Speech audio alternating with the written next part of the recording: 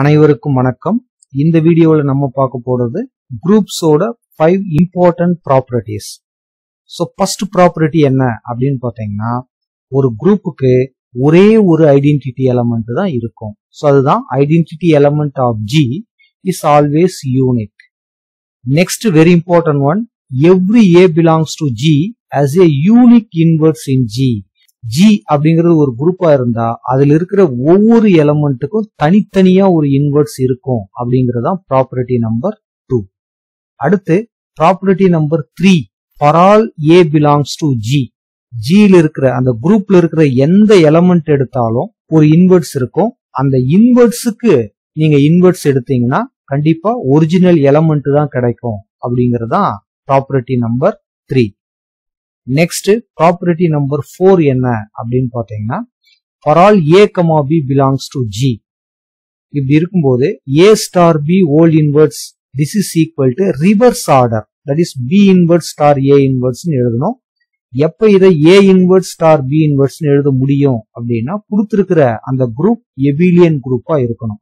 அப்பதான் நமக்கு commutative property வரும். அப்ப அந்த கண்டிஷனும் எக்ஸிஸ்ட் ஆகும். அடுத்து 5th one, very very important one, if every element of a group G is its own inverse, then G is abelian அப்படிங்கறது தான் நெக்ஸ்ட் ப்ராப்பர்ட்டி. இந்த என்ன அப்படின்னு பாத்தீங்கன்னா, இந்த குரூப் Gல இருக்கிற ஒவ்வொரு எலிமெண்ட்டுக்கும் அதே எலிமெண்ட் இன்வெர்ஸா இருந்தா கண்டிப்பா அந்த குரூப் எபிலியன் குரூப்பா தான் இருக்கும் அப்படிங்கறதுதான் இந்த ப்ராப்பர்ட்டியோட மீனிங்.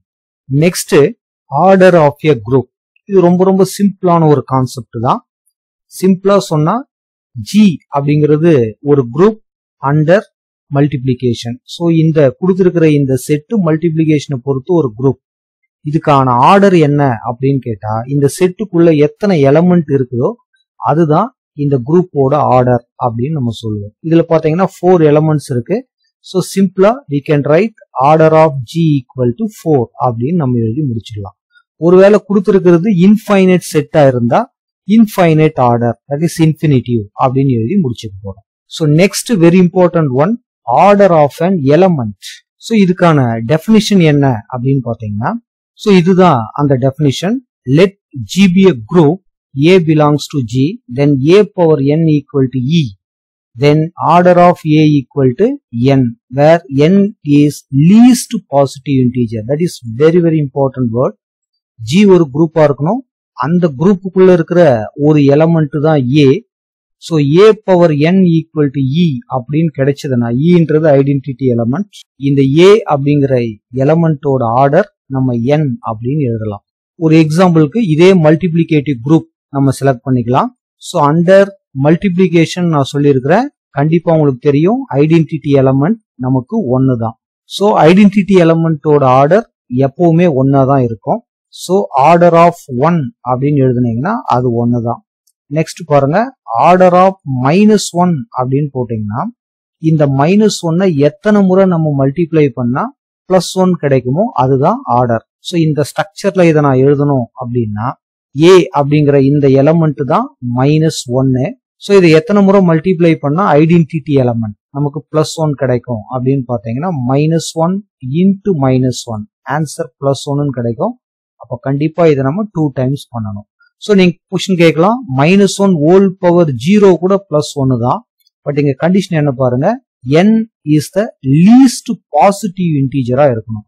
சோ அப்ப கண்டிப்பா அதுல 0 வர முடியாது, நெகட்டிவ் நம்பர் வர முடியாது. பாசிட்டிவ் நம்பர்னா 0, 1. லீஸ்ட் பாசிட்டிவ் இன்டீஜர் அப்படின்னா கண்டிப்பா நமக்கு 1, 2, 3 இந்த மாதிரி நம்பர்ஸ் தான் இந்த இடத்துல வரும். சோ அப்போ ஆர்டர் ஆஃப் -1 அப்படின்னு போட்டீங்கன்னா ஆன்சர் 2ன்னு கிடைக்கும். இதே மாதிரி next order of I. So I எத்தனை டைம்ஸ் மல்டிப்ளை பண்ணா +1 கிடைக்குமோ அதுதான் அதோட ஆர்டர். சோ அப்படி பாத்தீங்கன்னா 4 டைம்ஸ் மல்டிப்ளை பண்ணா கிடைக்கும். அதே மாதிரி ஆர்டர் ஆஃப் -I அப்படின்னு எழுதுனீங்கன்னா அதுவும் பாத்தீங்கன்னா 4 டைம்ஸ் மல்டிப்ளை பண்ணா கிடைக்கும். இன்னொரு ப்ராப்பர்ட்டிஸ் இங்க இருக்கு. ஒரு எலிமெண்டோட ஆர்டரும் அதோட இன்வெர்ஸோட ஆர்டரும் எப்பவுமே நமக்கு ஈக்குவலாக தான் இருக்கும். சோ இதுவே அடிஷன் குரூப்பா இருந்தா, ஃபார் எக்ஸாம்பிள் Z3, +3 இது மாதிரி ஒரு குரூப் எடுத்துட்டீங்க அப்படின்னா இதுக்குள்ள என்னென்ன இருக்கும் அப்படிங்கிறது உங்களுக்கு தெரியும். Z3 ல இருந்து that is 0 1 2. சோ இப்போ அடிஷன் அப்படின்னு எப்போ பார்த்துட்டோமோ ஐடென்டிட்டி எலமெண்ட் 0, அப்போ ஆர்டர் ஆஃப் 0 என்ன இருக்கும் அப்படின்னா 1 தான் இருக்கும். எப்பவுமே identity எலமெண்டோட order 1. Next order of 1. So நமக்கு கான்செப்ட் இதுதான், a power n equal to e. So அடிஷனுக்கும் இதை நம்ம ஃபாலோ பண்ணலாம். பட் ஈஸியா இருக்கணும் அப்படிங்கிறதுக்காக அடிஷன் அப்படின்னா இந்த கண்டிஷன் இந்த மாதிரி வந்துடும். a into n this is equal to e இந்த மாதிரி கிடைக்கும். இப்போ இதுல a அப்படிங்கிற எலமெண்ட் என்னன்னு பாத்தீங்கன்னா 1. நமக்கு ஐடென்டிட்டி என்ன அப்படின்னு பாத்தீங்கன்னா 0. இந்த 1 எத்தனை முறை நம்ம ஆட் பண்ணா 0 கிடைக்கும்ன்றது தான் இதோட கான்செப்ட். பட் இங்க நமக்கு Z3 பிளஸ் 3 எப்பெல்லாம் 3 வருதோ கண்டிப்பா நம்ம அப்பெல்லாம் 3 போட மாட்டோம், 0ன்னு போடுவோம். அதாவது 3ய 3ஆல டிவைட் பண்ணிட்டு அது ஒரு ரிமைண்டரை தூக்கி நம்ம எழுதுவோம். அப்போ ஐடென்டிட்டியா அது கிடைக்கும். ஸோ n அப்படிங்கிறது 3, 1 இன்டு 3 3ன்னு வரும். ஸோ இதை நம்ம ஆப்ரேட் பண்ண போற சிம்பிள் அடிஷன் மாடுலோ 3. அப்ப ஆன்சர் 0 அப்படிங்கிற ஐடென்டிட்டி நமக்கு கிடைக்கும். அப்ப நமக்கு order of 1 this is equal to 3ன்னு கிடைக்கும். நெக்ஸ்ட் பாருங்க order of 2. The same concept, 2ன்ற ஒரு எலமெண்ட். ஸோ எப்போ நமக்கு 3 ஆர் அதோட மல்டிபிள்ஸ் கிடைக்கும் அப்படின்னு போட்டீங்கன்னா இந்த இடத்துல 1 அப்படின்னு கொடுத்தீங்கன்னா கிடைக்காது. 2ன்னு கொடுத்தாலும் ரிமைண்டர் 1 வரும்.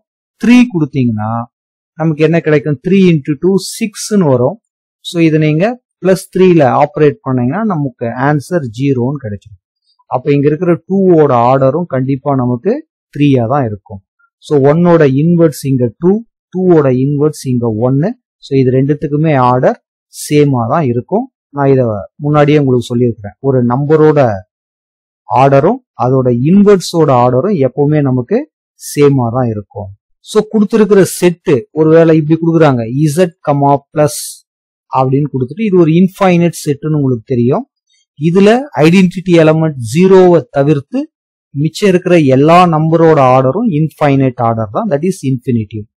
ஏன்னா 0 அப்படிங்கிறது ஐடென்டிட்டி எலமெண்ட், அதோட ஆர்டர் மட்டும் 1 அப்படின்னு நம்ம சொல்லலாம். ஸோ இந்த வீடியோ உங்களுக்கு பிடிச்சிருந்தா நம்ம சேனலை சப்ஸ்கிரைப் பண்ணுங்க, ஷேர் பண்ணுங்க. தேங்க்யூ ஃபார் வாட்சிங்.